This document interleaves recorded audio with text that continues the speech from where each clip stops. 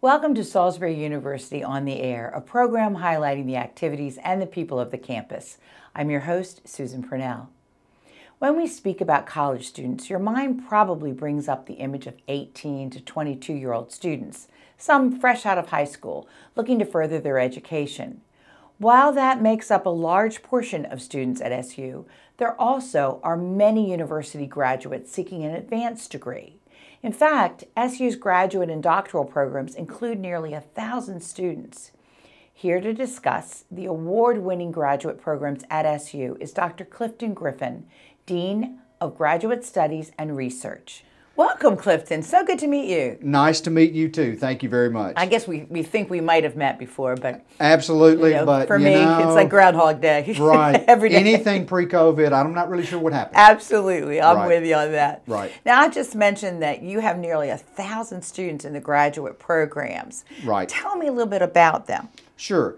So that is a great number. Last fall, our actual number was 972 students among 15 master's programs, 2 doctoral programs. 3 of those master's programs are offered online. If you look at the Master of Social Work program, it's offered in a variety of locations all around Maryland through a DoD contract we have with the University of Maryland University Global Campus, offering that degree overseas in Europe. And then, as I say, our Masters of GIS Management, that social work degree that I mentioned, and our online MBA program are all online. And so we probably have right now, if you mix all of those together, 150 to 165, I forget exactly how many students online. And the rest of the folks are in your traditional based program. Mm-hmm. Of course, this current academic year, nothing's traditional. Right. Majority of our offerings are being done in a hybrid or online format during the this time. But that's not the norm. Normally, we have a great deal of interaction with students face to face in the master's programs and doctoral programs. So we did have a growth in graduate enrollment last fall, which was pretty amazing considering, once again, these turbulent times. But also when people are, in the midst of trying to figure out what do I do with life, or maybe there's troubling, or folks have lost jobs and they need to invest in themselves more.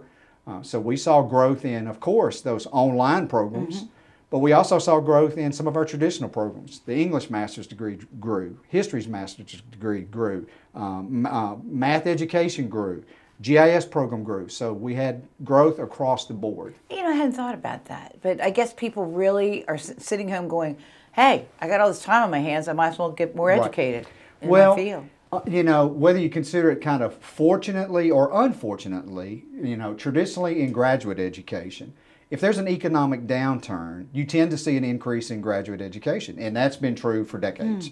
Because once again, if people are needing to get retooled because they need to change jobs, or if they need an additional credential to try to advance in their profession, then graduate education and investing in yourself is a great bang for the buck, it certainly so is. to speak. So yes. Yeah, absolutely. So I know the coursework is exemplary, but let's talk a little bit about the hands-on opportunities that are provided to some of these students in terms of internships. Sure.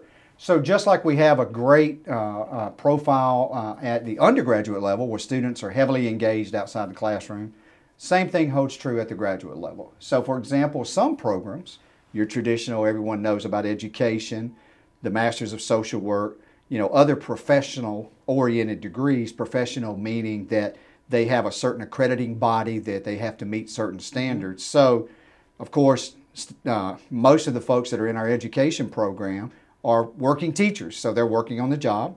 Masters of Social Work, they must have a rigorous clinical aspect to their advanced master's level training in the social work area.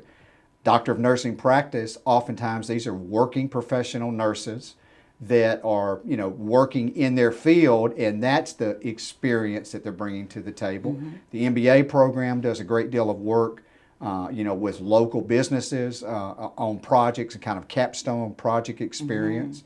The GIS Master's Program, if folks are working in the field, of course, they're getting the hands-on experience from their job, but if not, then learning how to be a manager in that very technical-oriented field is kind of our bread and butter for that degree program. And then if you take things like history, we have a tremendous resource. The NAB Research Center, you know, right here in our academic commons, is a phenomenal opportunity for students to be engaged and do hands-on research about an incredibly unique part of our country. And so other programs, whether it's, say, English, students are often teaching assistants, so they're working in the classroom, you know, things like that. Of course, our EDD students are, you know, out in the field as well. So it really depends on which program they're in, what standards they need to meet, and so forth. You said research. I know that that is sort of a hallmark of graduate work. Can you give us an example of some of the projects that some of the students are involved in? Sure. So one thing about the idea of research overall at Salisbury University is that the majority of the research, whether it's funded from an external source like, you know, a national federal agency or through a state agency and so forth, a great deal of what we do at SU is connected to the community. So it might be working with, so for example, we have a great project where we have some folks in education and community health and other areas that are working with, you know, local migrant farmer families to, you know, help educate them and help bridge the gap and make sure they have the resources that they need to try to advance in society and so forth. So that it's not something you normally think of as a grant or research, but it's critically important. Sure. I mentioned the DNP program earlier. Well, of course. I'm sorry, I don't know what that means. Doctor of Nursing Practice. Okay, thank you. Sorry about that. Sorry about that. No, Doctor of Nursing Practice. Our nurses are working in critical areas all over Delmarva in their line of work, and their research or kind of their capstone experience for that degree is usually linked specifically to where they work. And so it could be a variety of different aspects of research. But we also have folks that are working on research that's funded through the National Science Foundation, and we have grad students that are working on field experiences, studying different kinds of frogs in Panama. We have folks that are, you know, out in the field in the more traditional sense of really going out in the field and doing that kind of research as well. So it really depends on the nature of the degree program, exactly what aspect they may be involved with. And a lot of our research, like I said, is very connected to a certain aspect of community. It might be part of the recovery from the opioid crisis. We have, you know, major projects going on there. It might have grad students and undergraduates working there. So it really depends. Okay.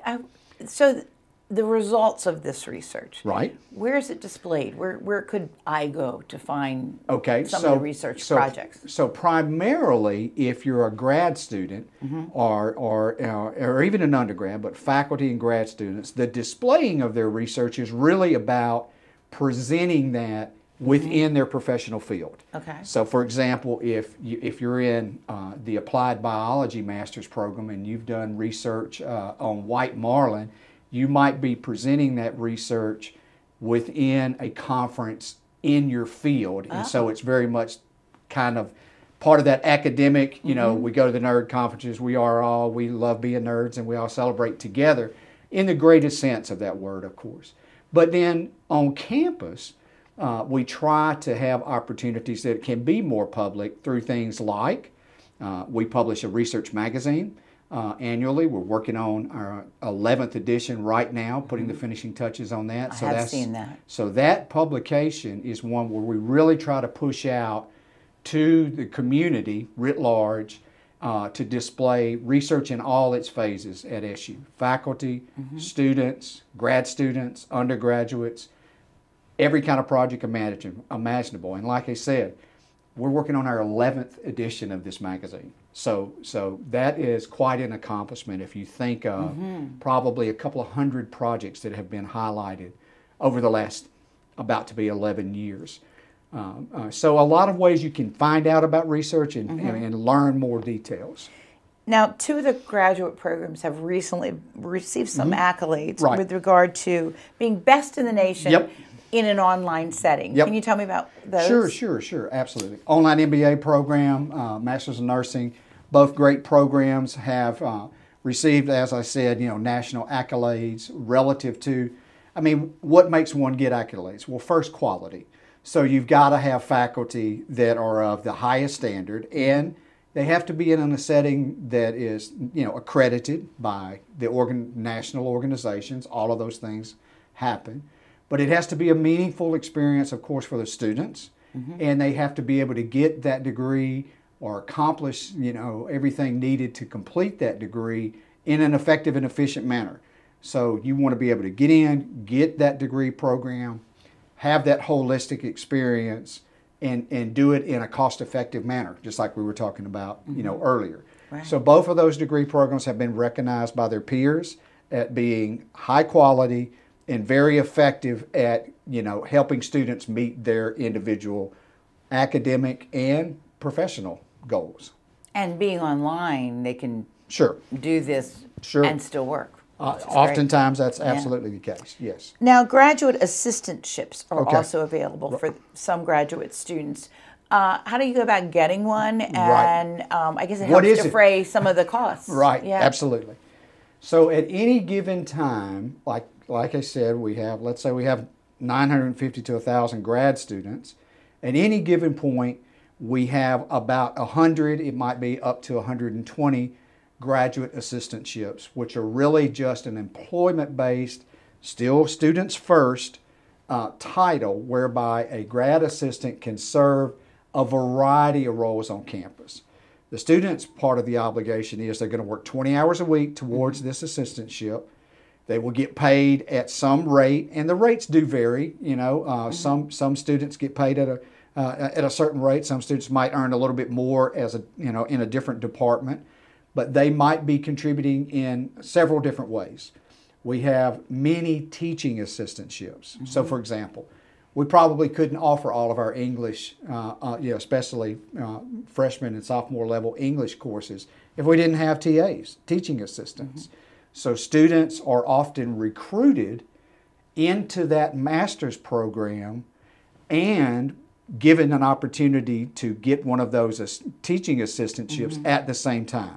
So sometimes they get the degree, the assistantship as part of the recruiting process. Others, it is much more open. So let's say there is an assistantship that's available in the Center for Student Achievement. And they really just need a person at the graduate level that can help work in that location. Well, they will work with our office and they'll publicize it online where students can see and grad students can see. And our office will help push those job descriptions out to the entire graduate student community. And they may have a very open search process. Graduate assistants are serving as teaching assistants throughout athletics. So every time you see an assistant coach, or maybe it's an assistant strength and conditioning coach, or some aspect of our great athletics program, we probably have 15 or 20 graduate assistants working in athletics at any given time. So they serve an incredibly vital role on the teaching side. Also lots of research, all these projects we talked about earlier, or it could be research within a department. The NAB Research Center has a couple of graduate assistants that are always, available, there. So it varies. Those positions are linked to the department needs. It's something where they can get experience teaching and/or contributing to research. Plus, it helps pay for their It tuition. helps pay the bills, Right. because everyone on a graduate assistantship does get a tuition waiver, whereby they don't pay the tuition portion of their education. Now that's part of the package that the department pays. That's great. So they get paid an amount of money, and then their tuition is covered as well. So students in the graduate programs, as we said, are not just coming right out of their bachelor's. They're Right. oftentimes coming from work environments. We have a variety of students. If you looked at our student body, it's correct at the graduate level that at any given time there are probably 65% of our grad program are working professionals. So that's a large percentage. It is, absolutely. Yeah. So the majority of people that are pursuing a master's degree or doctoral degree in education, for example, are working teachers or assistant principal or some other administrator. Certainly masters of social work. Most of those folks are working full-time social workers, and they're pursuing an additional credential. Sure, within even those two examples, there's a small subset of students that are traditional based.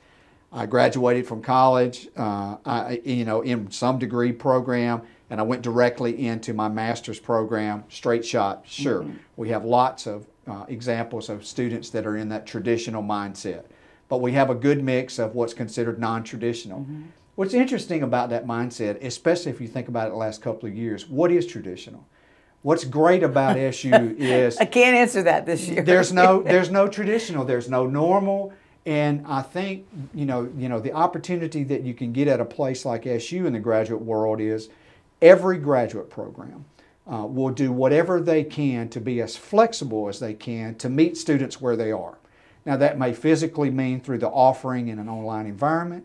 It may mean through an opportunity to, for students that might not absolutely meet the minimum credentials. How can we help you get to a point where you can enter and be successful? So meet you where you are in your life, in your career. Lots of folks that are working with 2 kids and families and mortgages and things like that as part of the consideration. How can we help you be effective and be successful, in that graduate program?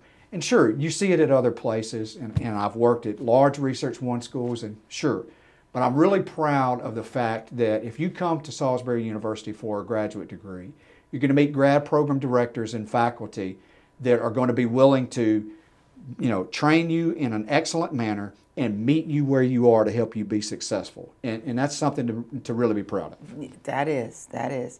Now, graduate students comprise a minority of the total population, student population, but they also have a voice, and they have a government, a student council. Right. Is that what it's called? Yeah. So the Graduate Student Council, it had some origins back historically, but it wasn't very active. Whenever I got here to SU in 2010, and so worked with some motivated students at that time. As a matter of fact, the first Graduate Student Council president is currently our interim mayor, Julia Glanz, by the way. Little shout out for Julia. She helped form that organization or reform it back during her time as a master's student at SU. And so Grad Student Council works very collectively with the Student Government Association. So sure, you have a student body president. We've been really fortunate, and certainly fortunate now, to have 2 great student leaders. David McCreary is it's not really undergraduate. He's the student body president, student government president. And then, of course, Casey Kazar, who is our current Graduate Student Council president, pursuing her master's degree in history. So here's a great example. She is a student leader. She's pursuing her master's degree in history. She's great at that. She works for PACE, which is the outreach component, community engagement center for the campus. So she's heavily involved in community nonprofits, et cetera, as a graduate assistant. So you see, those kind of things can happen all over campus. You can be a student leader. You can have an advocacy group like the Graduate Student Council, where you can learn more about that kind of higher level student advocacy component of the time that you're working as a grad student. And you can get paid. And it teaches leaders to continue to be leaders. Absolutely. That's great. Absolutely. Are there certain base admissions standards to get into the graduate programs? Well, every grad program, so our office, Dean of Grad Studies, Office of Graduate Studies, is all about helping students navigate through the admissions process. We work on the application, et cetera, but the absolute standards by which a student has to meet to be admitted is really controlled by the graduate programs themselves, in association with our office, of course. So there are minimal. So each one is different. It's somewhat different, but there are minimum standards. So, for example, for the most part, you have to have had a 4-year degree or a baccalaureate degree have about a 3.0 minimum standards, and some programs do require a standardized test, the graduate record exam, the dreaded GRE, or the MBA program has certain standardized tests that you have to take and meet some minimum standards. There are. So it really depends. So the most important thing a person can do, whether they're interested in a grad program at Salisbury University or anywhere else, is go to that program's website, look at the admission standards there. If it's primarily going to be things like a 3.0, graduated with a baccalaureate degree, does it have to be a degree in a certain field, or could it be a variety of undergraduate degrees that would meet the need? And is there any standardized test associated with that admissions standard? So it really depends. So we try to maintain a level of excellence as far as the expectation, but we also try to allow students some flexibility. And like I said earlier, there's opportunities to be flexible. So does it have to be in your field? You might need to take a course or two that are considered undergraduate courses to help with some degree of leveling. Because what we want is for you to enter the MBA program and to be successful, or enter whatever program and be successful. But certainly there are opportunities for you to take a course or two that might be somewhat prerequisite-like or somewhat of a leveling mentality-like to allow you to get that basic understanding so that when you enter the master's level curriculum, you're ready to be successful. Now, other programs are a little more holistic, whereby you might have a degree from a variety of perspectives, for example, and you want to pursue, let's say, a master's degree in conflict analysis and dispute resolution. Let's say you've had this same career that you've just described, and you said, I've just always been interested in things like, peace studies and conflict analysis and, community justice and things like that. Can I pursue a master's degree in that field? Sure.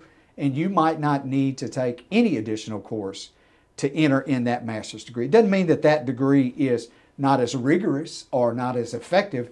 It just simply means you can pick up the nature of that coursework as you're taking. As you're learning. Yeah, absolutely. So it really does depend. It depends on the background. There's a variety of offerings, for example, to pursue a master's of social work. Lots of people pursue a master's of social work that don't have a bachelor's degree in social work. But just like your example, they pursue it in a manner whereby they get that leveling experience along the way, and they're able to be successful, as well. So it really depends. Once again, we're all about meeting you where you are and helping you be successful. That's so interesting. So we talked mostly about the master's programs, but there's always the doctoral programs as well. Yep, Tell absolutely. me a little bit about them. So 2 doctoral programs. One was well on its way to being established, as I said, when I got here in 2010. Started offering that degree program in 2012, and that's the Doctor of Nursing Practice. Right. So lots of folks who are pursuing, let's say, a nurse practitioner-like opportunity out in the field, and they want to work as a nurse practitioner independently. That might be that they're working in a private practice. They could be working in a hospital setting. They could be working in elder care. So lots of nursing home facilities have as the primary caregiver a nurse practitioner. So you can pursue the Doctor of Nursing Practice at SU, and that credential is now considered kind of the national standard for folks that are in the nurse practitioner world. The other degree program that we started offering a couple years later is in education. So Doctor of Education in Literacy. I'll save you from the long title. So once again, a critical need to have doctorally trained folks in education.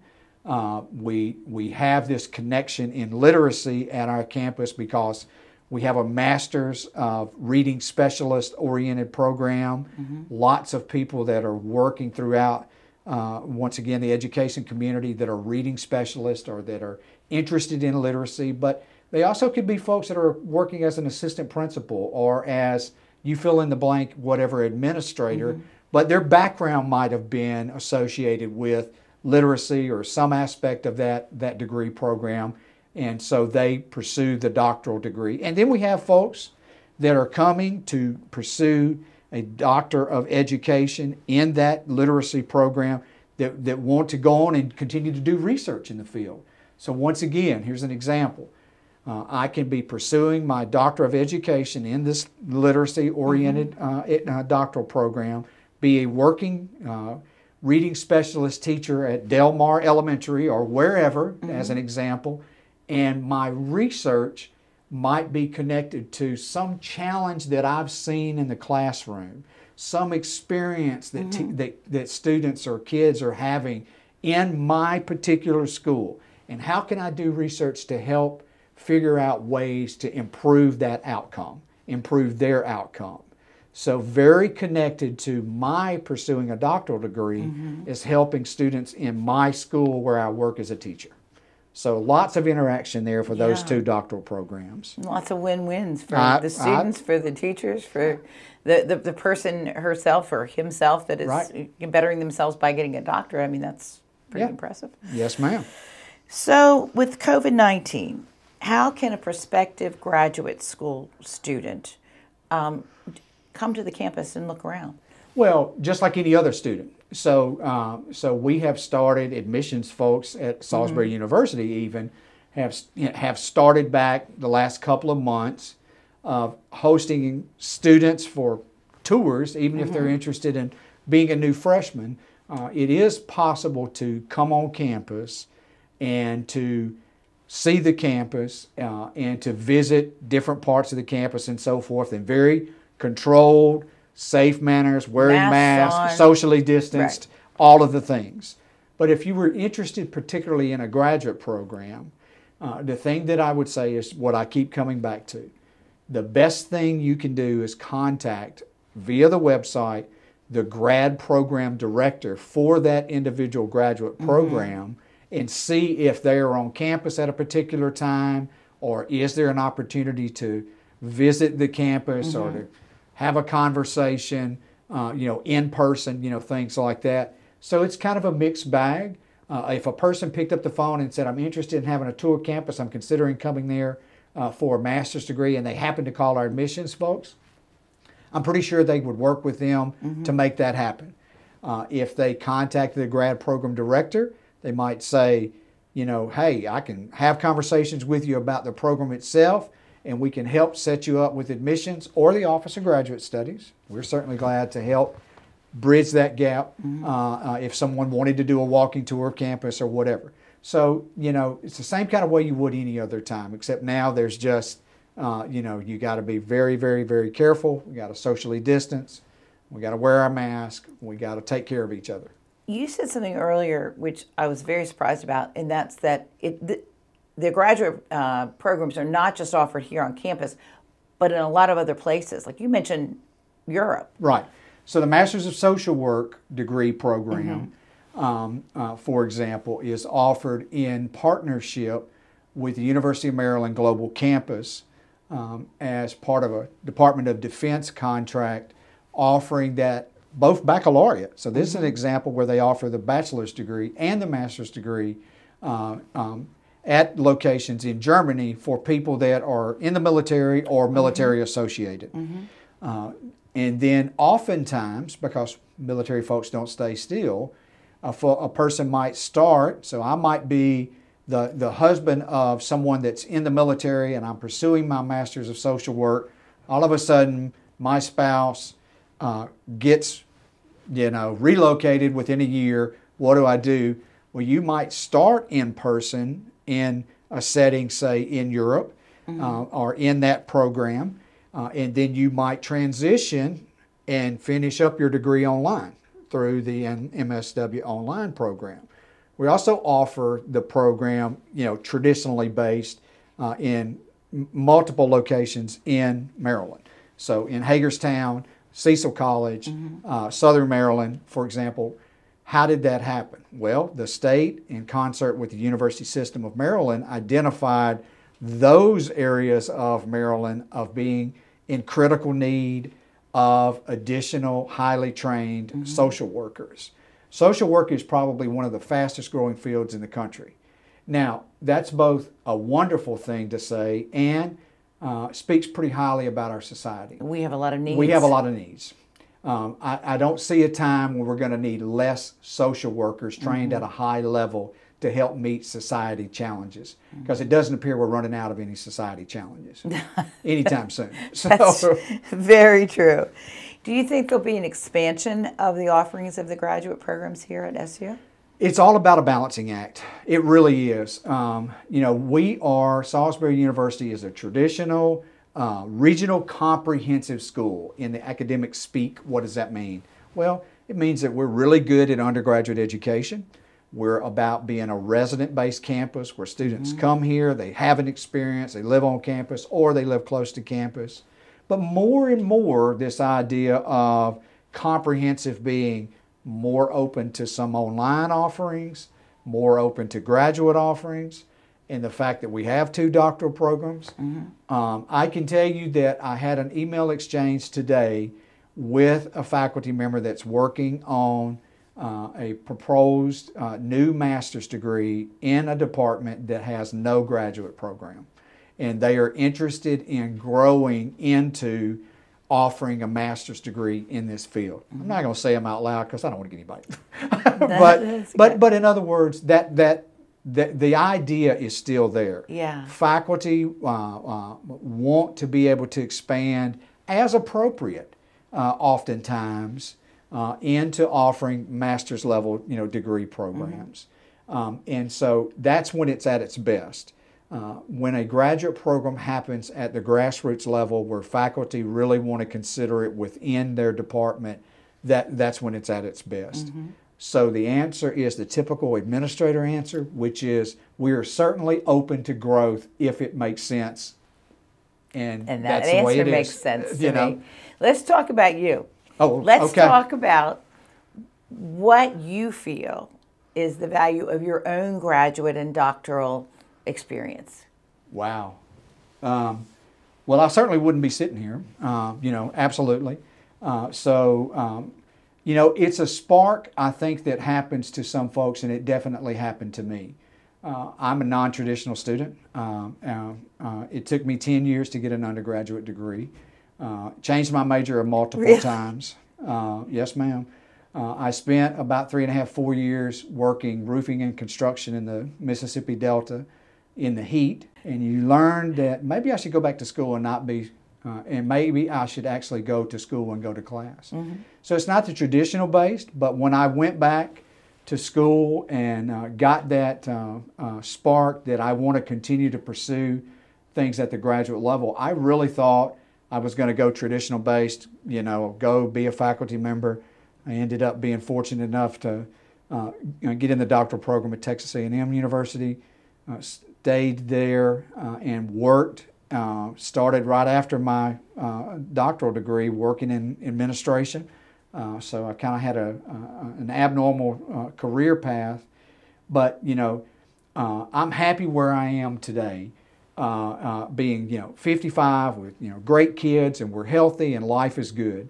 But I tell folks, and I really mean this, my time as a doctoral student was the most incredible time of my life because of the opportunity. There's nothing like expanding your mind. When you get to work on a variety of projects and you're teaching classes, I don't think intellectually a person can grow more than you do during that doctoral experience. You'll be tested to the max. There'll be times that you will cry. There'll be times that you'll be elated. There's nothing like passing your comprehensive exams, your preliminary exams. It's really tough. And one of the best things that anyone ever told me is if you're pursuing a master's degree, it's because you're becoming a master of something.